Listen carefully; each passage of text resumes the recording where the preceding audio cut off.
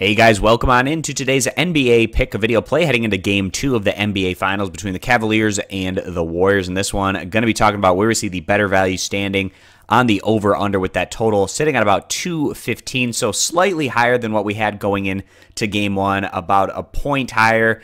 And of course, heading into Game 1, we sided with the under, and we got pretty unlucky there down the stretch. A number of points being scored right at the end of the fourth quarter, and then of course going into overtime. Things pushed well to the over side of things, but Vegas was pretty much right on the money in terms of the total that they had set for Game 1. And like I said, this one being about a point higher. I'm not exactly sure why that number has gone up. Maybe because we went into overtime in Game 1, so the over pushed well above that total number heading into Game 1. So maybe that's part of the reason why this one's a little bit higher. Maybe people will think that the Cavaliers and Warriors might play a little bit more loose now that they've gotten Game 1 out of the way. But I think in terms of the Cavaliers' mindset heading into Game 2, I'm a little bit worried about where they might be.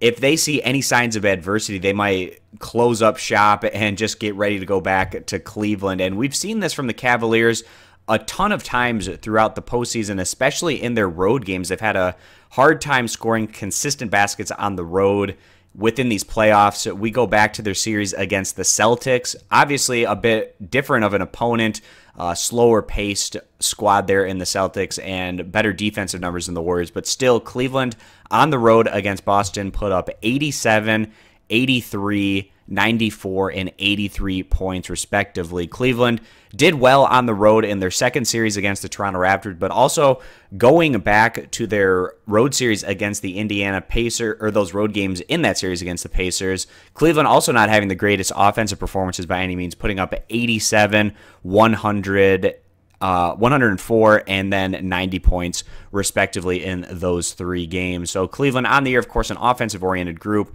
averaging 111 points per game, but other than their series against the Raptors, they've been well below their offensive averages, and really nobody's been stepping up other than LeBron James. We look at that Game 1 result, LeBron James scoring 51 points, but getting basically no help from anyone else. Kevin Love, decent. He put up 21 points, but outside of that, pretty much everyone else was a negative impact on the cause there for the Cavaliers. They still shot about 44 to 45% from the field, which isn't all that bad. And then you compare that over to the Warriors, who shot over 51% from the field. It was actually quite good there from the Warriors side of things, and we were still hovering right around the total number that was set going into Game 1. As long as we don't go into overtime here in Game 2, and I would be surprised if that was the case, especially with Cleveland.